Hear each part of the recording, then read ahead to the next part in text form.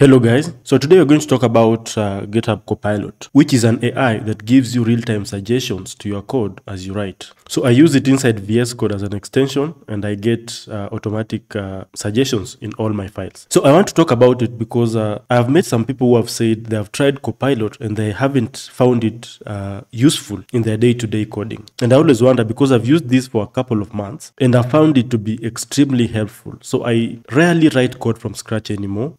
Most of the suggestions that it gives me are correct and I just have to change a few things sometimes. So I want to highlight briefly a few of the methods I use to make sure that Copilot is as helpful as it can be when I'm writing code. So one of the most effective ways to use Copilot is how you name your files. So for example, if I were to say create a new file here and I call it something like index.js. So if I start typing, say, export keyword. So Copilot doesn't give me suggestions most of the time. There's no way for Copilot to generate context for this file. So how do I assist Copilot in knowing exactly what I want to write for this file? So let's try this again. Let's create a new file and call it something else. Let's call it something like slugify.js. So to slugify is to generate computer readable text from a string. So it's useful for things like generating URLs. So if you look at this file, then you know that it will export a function that does just this. So let's start typing and see if Copilot will help us in auto-completing this file. So we just do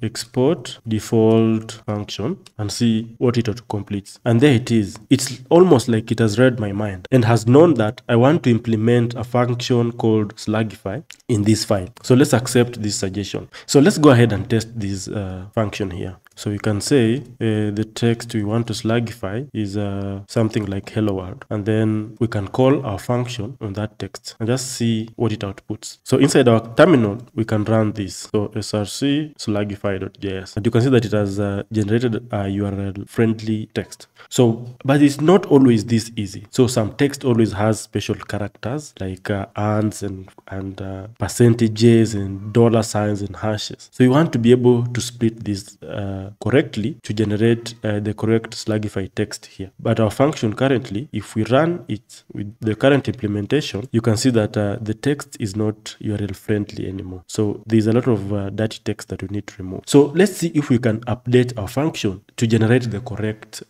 snippet here. So check this out. So if we remove the generated body here and maybe swipe out the title with something like text. So we assume text is longer than a title, right? So text is a more general thing. So text can be a title, can be a name, can be anything. So let's see if we change the variable, how Copilot will behave. So check this out. We are now getting a more extensive suggestion here. So let me close the terminal so that we can see it. So let's trigger it again. So if we accept this suggestion, we are now seeing a more extensive suggestion from Copilot. We are now getting it can replace all the spaces with a dash, and all non-word characters are removed, and multiple dashes are replaced with single dashes, and trims the start, the dash from the start. It's like it has taken care of all the edge cases. So let's try to run this and see how it works. And there it is. The text is now much cleaner. So that's why I'm really emphasizing on how you name your functions, how you name your variables. Copilot will behave radically different according to how you structure your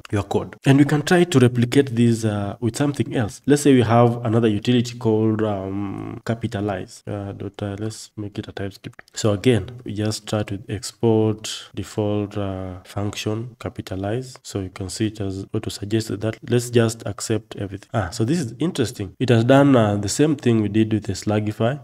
The code looks reasonable. It takes the first character and capitalizes it and then appends the rest of the characters to it. So how does it work? So let's try it here. So text is equals to something like we can say maybe John, and then we can log it. So let's see how it looks. So band run src capitalize the TypeScript. So let's give it a lowercase John to see how it works. So a lowercase John should capitalize the J in John. But again, this does not work in a lot of edge cases. So what if we want to make this function specific to only capitalize names? names. So for example, if you're called something like John Doe, it will capitalize your full name instead of just the J in John. So again, the naming is important here. So let's go with the first trick that we are using, and that is switching the arguments for the function a bit. So instead of referring to this as a string, we can say it's a full name. So if we remove this and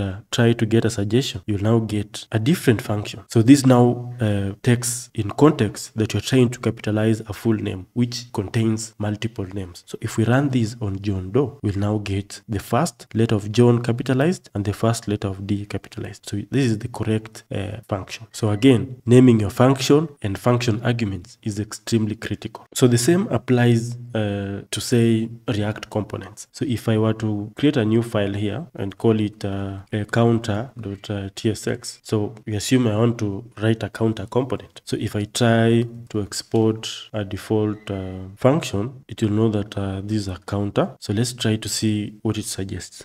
It knows that this is a component, suggests the correct DOM nodes, but doesn't implement the functionality really. So let's try to give it some hints. So for example, we want to store the state. So we can import the correct variables for this. So we need use state from React to be able to do this. So let's press enter and see. So it has generated the count and set count functions, and then also need the functions to handle incrementing and decrementing. So let's try to add, let's just say handle and see how it works. So there's a handle increment that should add 1 to the count state variable, and handle decrement that should reduce the count by 1. So this here needs to change because you want to get the values from the state variable. So if we delete this, so Copilot will know that we want to print the count, and it should also add the 2 buttons that are handling the increment and decrement functions. So we didn't have to type a lot. We just had to give it some hints on what we want. And just like that, we have a counter component. And this is also very interesting. If you were to say, name this function something like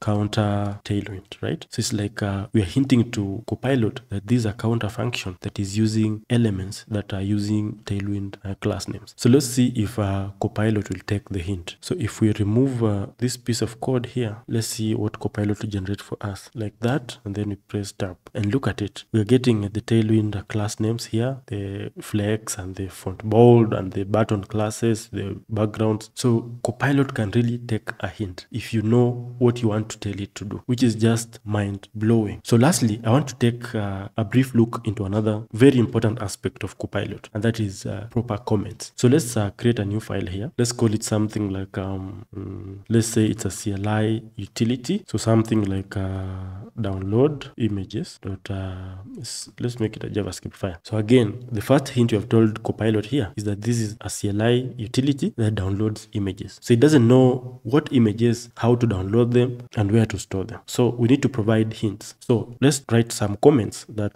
provide those hints. So let's say we want to download 5 random images from Unsplash API and store them images folder. And we can say we'll use let's say node fetch to download the images. We can say that's enough hints. So let's try to trigger Copilot to do this for us. So we can start by hinting the import. So it's going to import the fetch from node fetch API.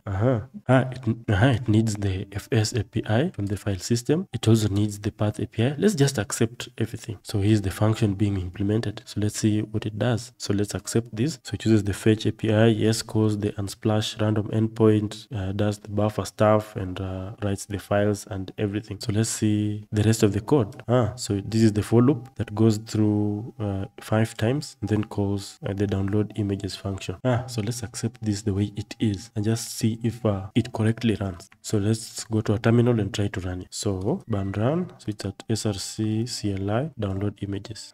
Interesting. The code doesn't work on a case here. It looks like the images directory does not exist. So there's a bug here. So let's try to use Copilot to fix it. So we need to create the images directory first before we download the images to it. So let's add some code here. Let's give it another hint. Check if image folder exists. You can see that Copilot even knows what I want to do. So there, checks if the images directory exists, like that. So this code does it. If it doesn't exist, it creates the images directory. So does this fix our bug? Let's try to rerun it. So clear, and then run the file. Interesting, the images have been downloaded. So if we look at our sidebar here, let's look for the images directory. Here it is, and you can see that here are 5 random images. We haven't written a single line of code by ourselves. Copilot has generated all of this for us. So, and just like that, I think that pretty much covers it. So those are the 3 key principles I use when using Copilot. I make sure that I name the files properly, I name the variables properly, and I extensively use comments. That way I get to write very little code, and I just have to think about the logic that I want to implement, and Copilot will help me implement the logic. So that should be all for this video.